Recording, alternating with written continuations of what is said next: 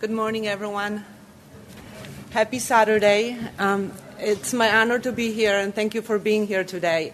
So what I will do is I would like to talk to you about the use and integration of the conversation map tools here in U.S. as well as internationally. So my focus is going to be about showcasing, even though the world is very diversifying, however, the use and integration of the map tools is very universal everywhere. So that's what my hope for today is. As Joellen mentioned, I'm a lead facilitator for the conversation map tools. What that means is that I work with the local healthcare professionals on the use of the map tools within their healthcare system. So therefore, today I'm going to represent the stories that I hear from those educators, and many of you are here today. And then also, I'm really here to celebrate diabetes education because the MAP tools are there to deliver diabetes self-management education and support. So it's really about showcasing what MAP as a tool and how it delivers diabetes education everywhere. So my disclaimer is that I work for Healthy Interactions. And Healthy Interactions is an educational company, and our primary mission and goal is to help people with chronic conditions to change behaviors or modify their behaviors so they will become healthier. As Marty said, healthier self-manager of their condition. So with behaviors, it is a good and a bad thing because with unhealthy behaviors, things get worse with disease management versus healthy behaviors, things get better. So our mission is really help people with chronic conditions to improve their health behaviors and become healthier individuals. So I've got 2 learning objectives for today, and I'll be speaking for about 35 minutes or so. And then we will have time for questions as well. So is to exemplify the use of the conversation map tools here in U.S. and outside U.S., as well as share with you some of the program outcomes and deliverables. So it all started in Canada in 2006, where this initiative was more of a local scope in collaboration with Canadian Diabetes Association. And then later in 2007, what Marty was mentioning, we launched this program in U.S. with our wonderful collaboration with American Diabetes Association. And with American Diabetes Association, we were able to reach about 30,000 healthcare professionals. 30,000, 29,000 as of January. That's a lot of healthcare professionals. Here in U.S., we have, I believe, about 16,000 certified diabetes educators. So half of the people that are using the MAP tools are not certified diabetes educators, but more so of the clinicians, nurses, dietitians, physicians, pharmacists that are providing diabetes education. So this, as I speak, you'll be able to also see that the MAP tools do way more than providing education. They're also a very good tool to grow skills in diabetes self-management education, because as clinicians, we grow our skills by providing more diabetes education. So the more we see patients, the more we interact with patients, the more we teach patients, the more we learn. And that's how we become more skillful in our role as a diabetes educators. Then this wonderful program came to UK in a local Diabetes UK partnership, and at this time we have reached over 3,000 healthcare professionals who have been trained on the use of the MAP tools. When I say train, that means that they have the actual map, all of the MAP tools, and they're able to use them. And the training happens by local professionals who speak the language. So I'm not the one going everywhere and training everybody, but we have expert trainers or lead facilitators who are qualified to really mentor and then support the local use and integration of the MAP tools. And in 2008, it became global. And global, that's a lot of countries because it's over 120 countries. So this approach, even though it's in the different countries and over 38 languages, regardless of that, people around the world in over 120 countries are experiencing the same patient-centered, learner-centered integration that is engaging, empowering, and really focusing on the individual needs, even though it's a group setup. So in a group of 3 to 10 people, even though it's a group education, each patient is getting a very individualized care. So this is a short video to show you a typical MAP session.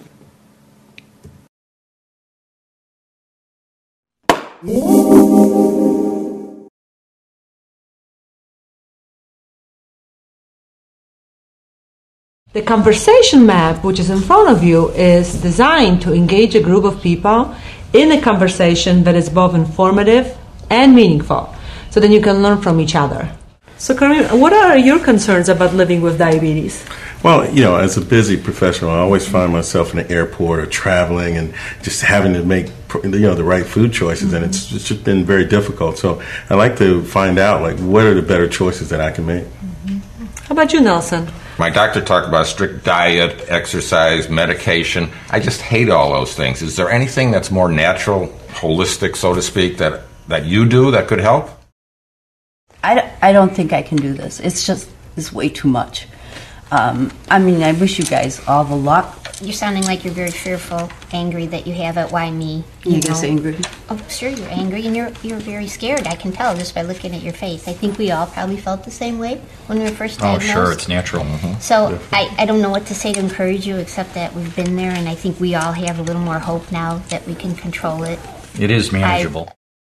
And Estella, diabetes is so difficult. Sometimes when you do it as a family and you all can support each other, you'll be more successful in the end.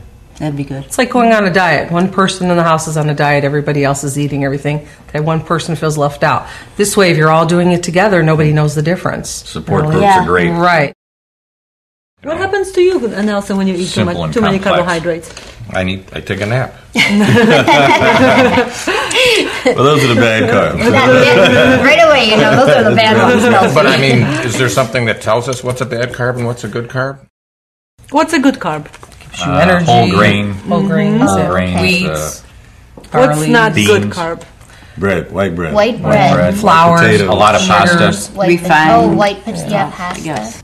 So you can see that I really wasn't teaching. They were teaching themselves. So as a MAP user, it's a complete pleasure because I'm just sitting there and relaxing, having a nice time while people are enjoying themselves. So then later today, Chris is going to get you through your own MAP experience so you can experience it from a perspective of a learner, not necessarily as a person with diabetes, but as a healthcare professional who you are, but experience it so you can experience the engagement to better illustrate or demonstrate how this process goes. So you can see that it all starts with before people people with diabetes eventually learn, they need to believe that they need to know before they can learn and wanting to know. And then once they know, they'll be able to act on their behaviors, and then as a result, they've improved their daily tasks or daily behaviors and become better self-managers of their diabetes. And that's what we do. We deliver those personal health engagements that create behavior change. So why does it matter that people need to be engaged in their self-care management? So we know that engaged people are able to better perform in their self-care behaviors. They use self-management services more often. They also report high medication adherence, and they're also more likely than doctors to initiate discussions about their symptoms that are related to diabetes and medication use, and they're more involved in the decision-making, as well as 10 times more likely to have a high patient satisfaction scores, and overall, they just have a better functional status because they're engaged in their care, and therefore they're more they own their condition, so they're more likely to act on those things that they need to do to feel better.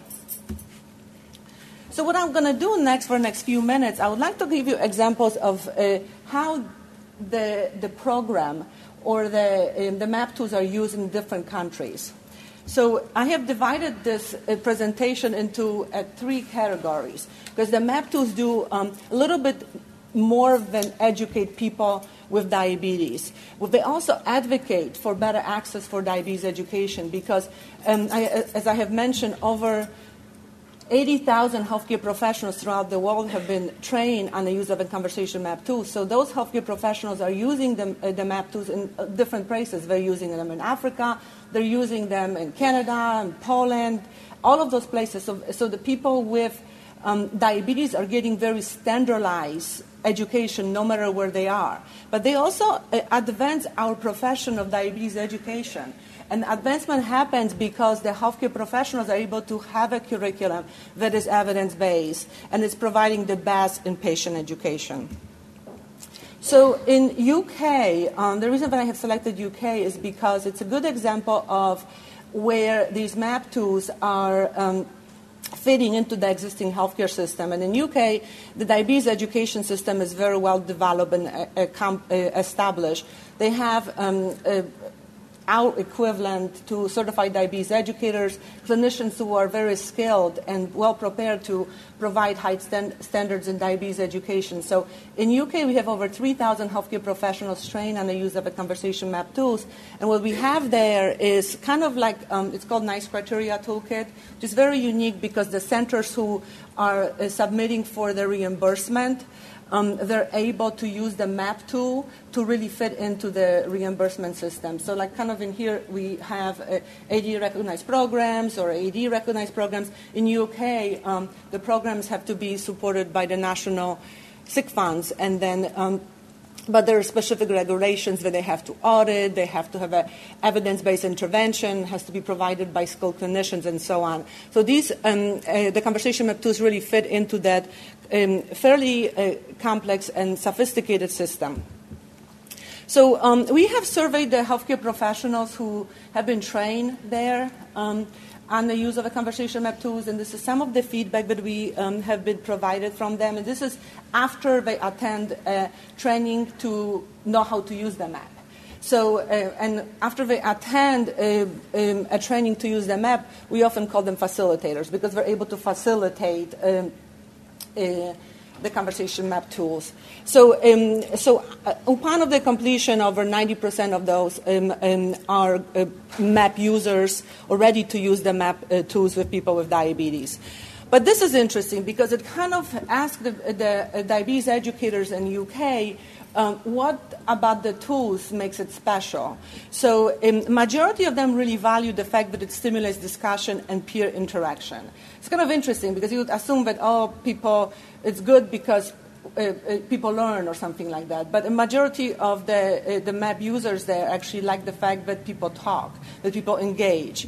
And then it makes the group facilitating more interactive and engaging, increases concordance, which is the British word for better relationship building with patient and healthcare professionals, and then adherence and so on. So it just seems that the diabetes educators in UK really value what the map tools are meant to deliver. So it's a good match.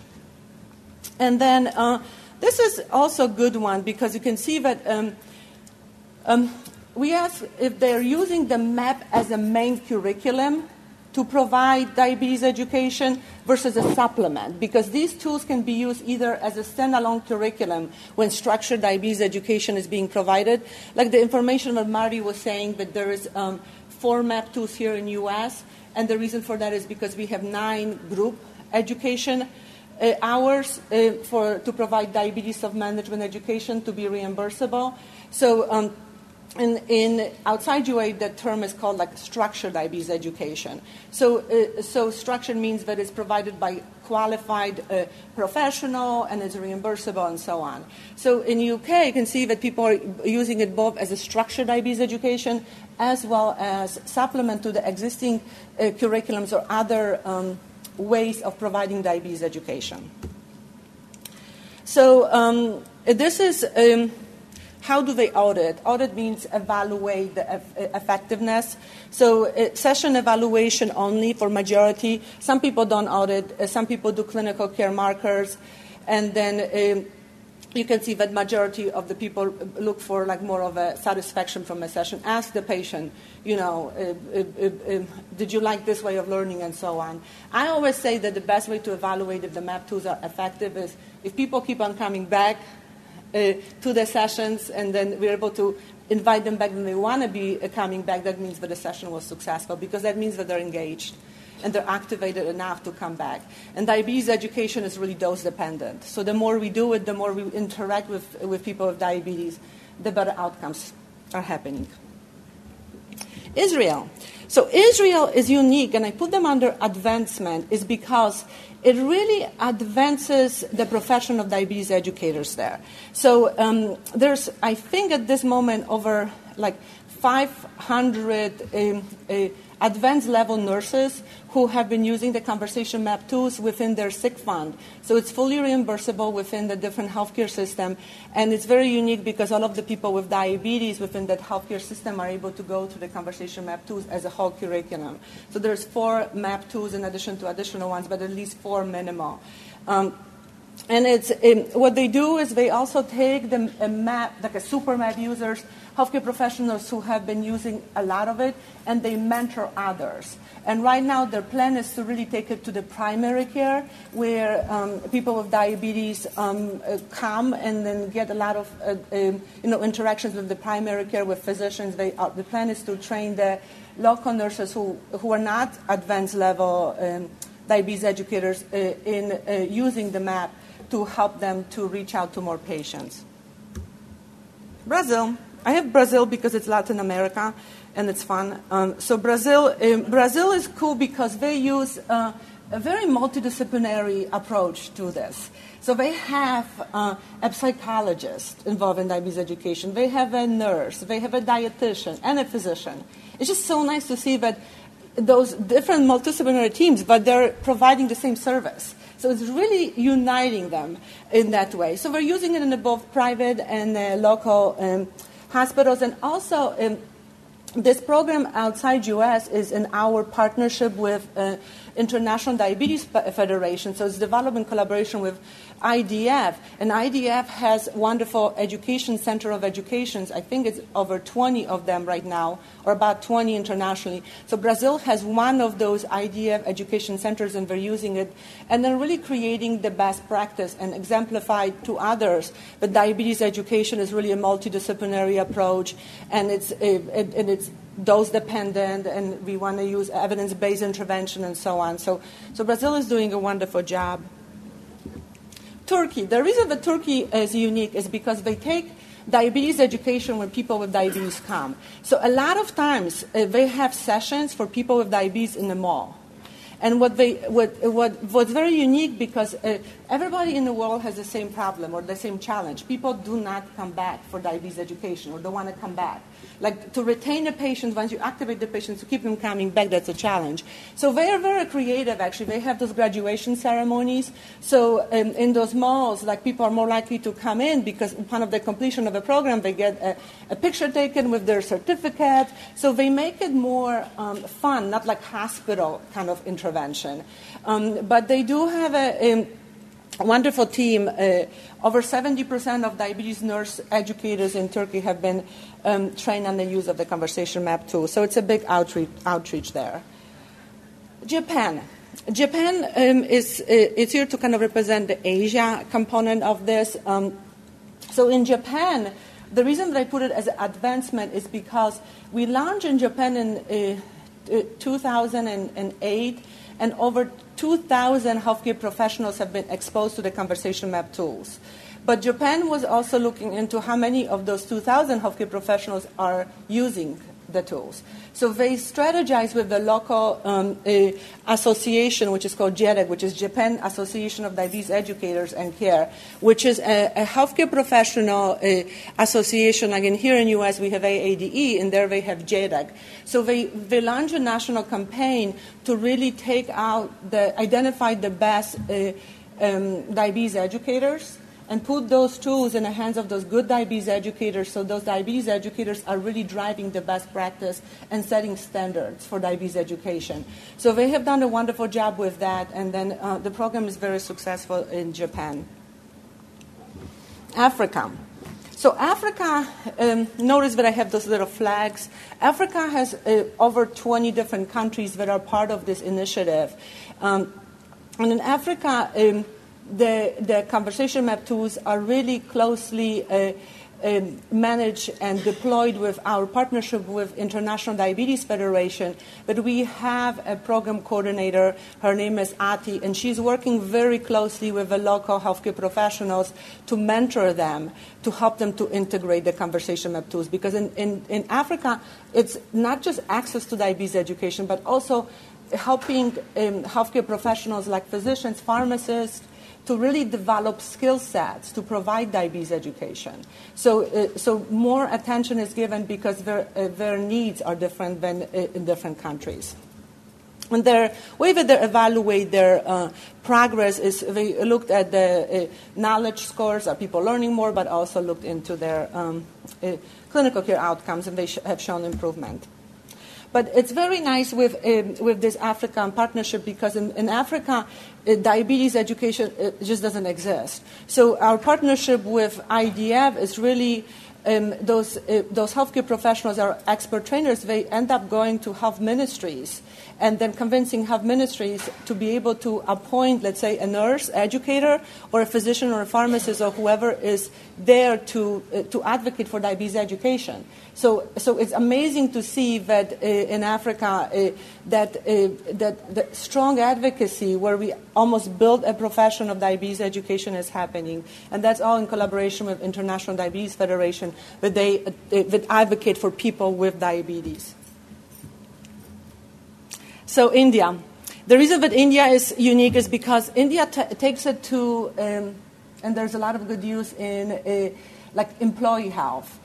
Because the healthcare system in India is like typically self-pay, and then the public pay is very difficult to provide diabetes education because a physician might see 200 patients in a day, and the profession of nurse is not very advanced level, so nurses are more like technicians. They will not be in a position to educate a person with diabetes. So what's interesting is they're building that profession by creating counselors, and those counselors are the ones that are becoming diabetes educators, and they're doing it like in employee health. Like, for example, like in a big, let's say, organization, they would have people who are employed, then they, as a benefit, they're able to, people with diabetes can attend diabetes education. So what's unique also is that those counselors, they're all healthcare professionals, but more like public health professionals. Their knowledge about diabetes has really improved. Like if you look at it for the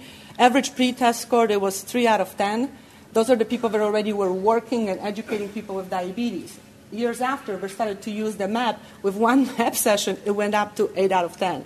So those educators who previously were already teaching people with diabetes, their knowledge level about diabetes or confidence was pretty low. So it's nice to kind of see that not only patients or people with diabetes are learning, but also the educators are also learning. So outcomes and deliverables. I have a few information to kind of share with you how do people measure their success? Because different country, different healthcare system, different healthcare professionals, what's meaningful to them might be not meaningful to us. So as a program, we really don't dictate how people measure their success. We want people to measure what's valuable to them and what will increase the satisfaction within their healthcare system. So the program is really designed anywhere, in U.S. or Africa or anywhere, to be outcome-driven, to produce better improvement in patient engagement. But it can be adapted from the big places as a supplement to the existing system to fill the gap. Wherever people with diabetes come, we really want the map tools to be there and be available so the healthcare professionals can have a simple way to really provide high standards of diabetes education.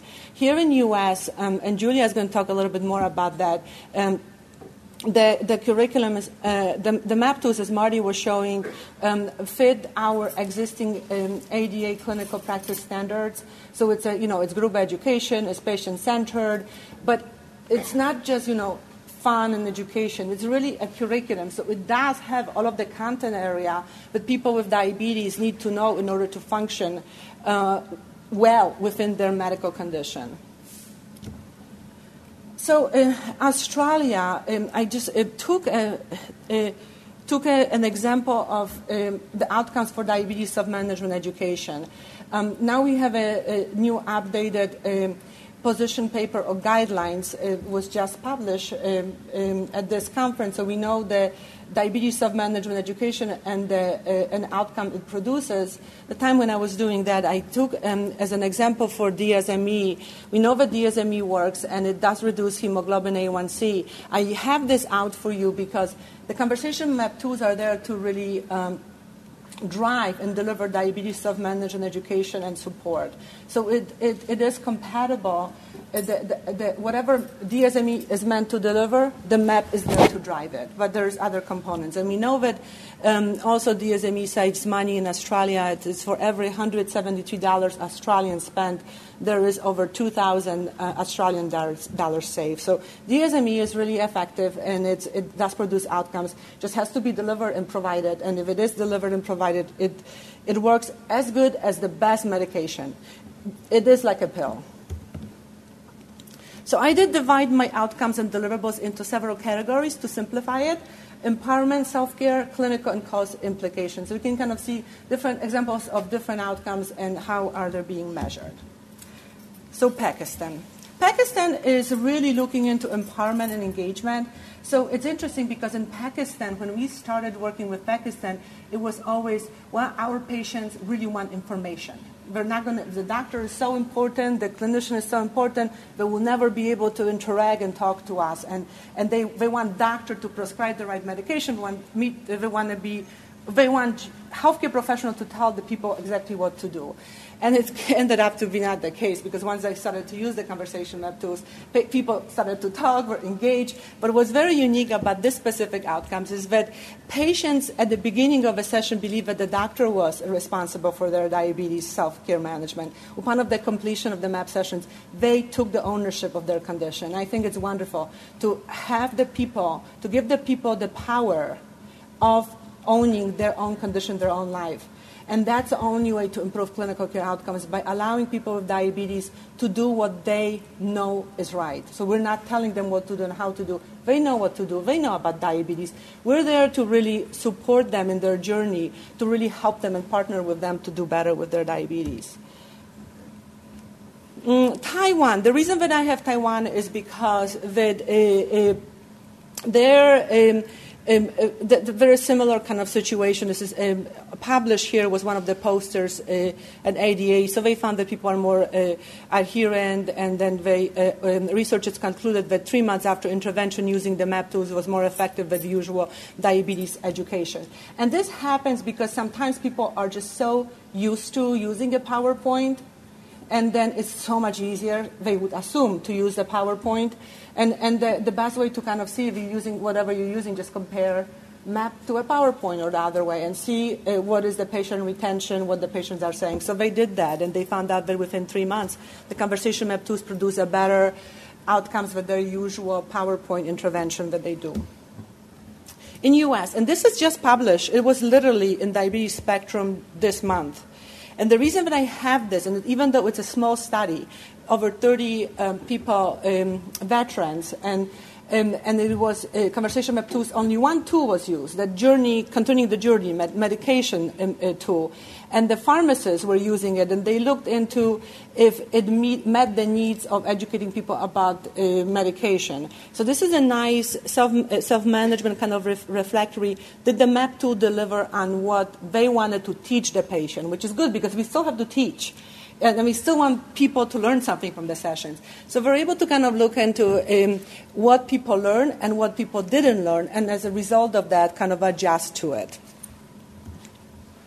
And Italy, I have Italy here because this is an example of the clinical care outcomes improvement. In Italy, they already have a very patient-centered, very therapeutic, healing diabetes education systems. So their physicians, endocrinologists, they have more time to talk to people with diabetes. They like conversation. They like fun. So it's an easy sell in terms of like, oh, we have people to talk. We have this map that is all about kids. So it's kids and the family members with diabetes. So early when they do it, it's just it's meant for have like 5 to 10 kids in a session, but they can only invite 2 kids because with those 2 kids, the whole family comes. So they have 20 or 30 people in the room. So they do like the discussion. They're very patient-centered, but family-centered. So they just looked at if the MAP2 improves clinical care outcomes, and it did. It lowered the fasting glycemia, hemoglobin A1C, and BMI. But it was an outcome that was meaningful to them. I got Israel again, but this is just to kind of show you. Sometimes people ask us, how do we make our administrators in our hospital to give us time so the nurse will be able to see people with diabetes? Because the nurse has to do so many different things. Nurse does not have time to see people with diabetes. We give person a handout and then education, and they leave. And in Israel, they really, in order to allow the sick fund to reimburse for that 2 or 3 positions of nurse educators in that healthcare system, that their full-time job is to go around to the patient's rooms or provide group education, they literally looked at the outcomes. They measured for 6 months, I believe it was 6 months or so, and then see if the hemoglobin A1C and fasting blood glucose improved as a result of DSME, and it did. So they're able to justify it, and they have several full-time nurses now providing diabetes education. In the UK, I have just an example because sometimes we say that it's an indirect and direct cost implication. So in the UK, there's a very sophisticated diabetes education system. It's called DESMON. It's the same methodology as ours. It's the same thing because group education, patient-centered. So, however, it's fairly expensive to run. So one of the educators wanted to see if the conversation MAP2s are provided the same interaction that DESMON does, and it showed that it actually provided the same interaction. The difference is that the MAP2s are cheaper because, they're always free of charge to healthcare professionals. So in addition to additional things, they decided to incorporate it into different places. This is just an example of another indirect cause. It's just they found that there's less hypoglycemia with the use of the diabetes education. Hypoglycemia, frequent hypoglycemia is expensive. So this has an indication is we educate people about hypoglycemia management and prevention, being more proactive. It will eventually cost less money in Taiwan. So I'm almost done with my presentation, but we do have a review of all of the studies. What's nice about these studies is that they're not healthy interaction studies. They're just local studies that healthcare professionals have done to measure what's meaningful to them. So that is available. So you can we have a summary of it, so you can go on our website and it's there if you would like to kind of learn a little bit more about that. And that concludes my talk. Thank you for your attention. I think I did it in less than 40 minutes. You did good. I talk fast. Thank you. Thank you. Does anyone have any questions for Barbara? Do we have some? The microphone. There's a man over there. See him?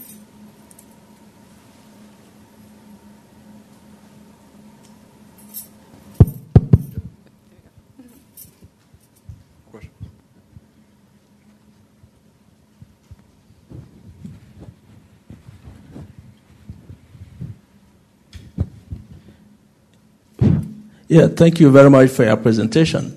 I work in a developing country.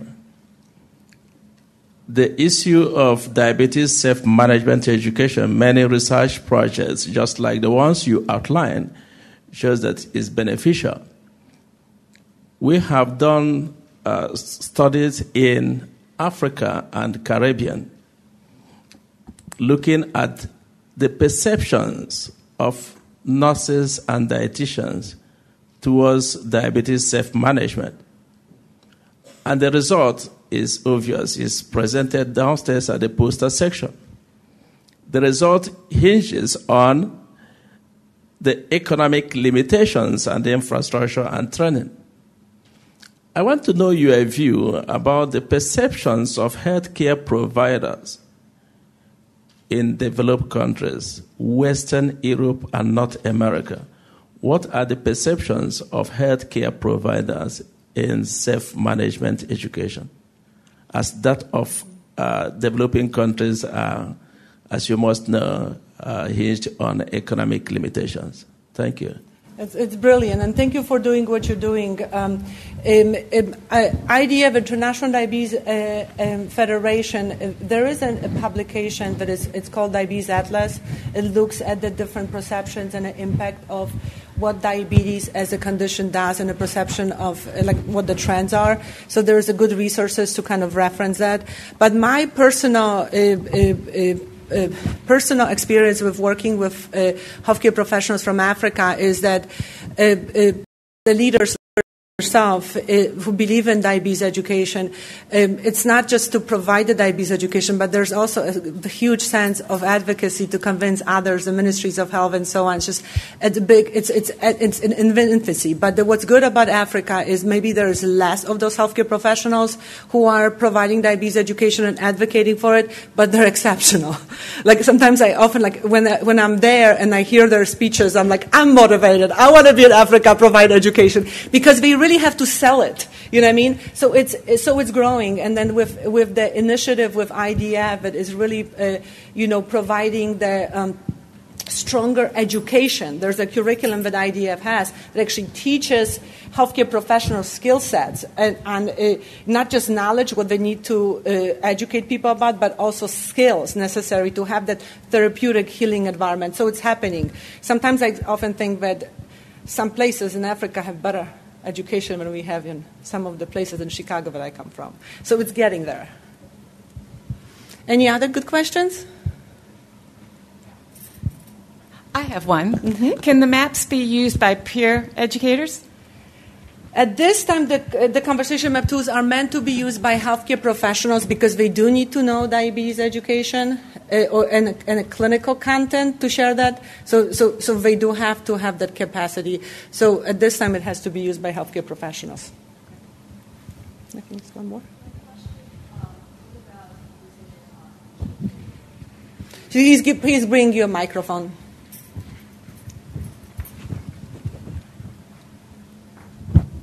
My question is, have we tried these conversation tools in a web or internet, so someone who is remote? Yes. So in certain countries, like, for example, in UK, here in US as well, people can interact remotely as well with that. So it's a virtual conversation map. So it's available, yes.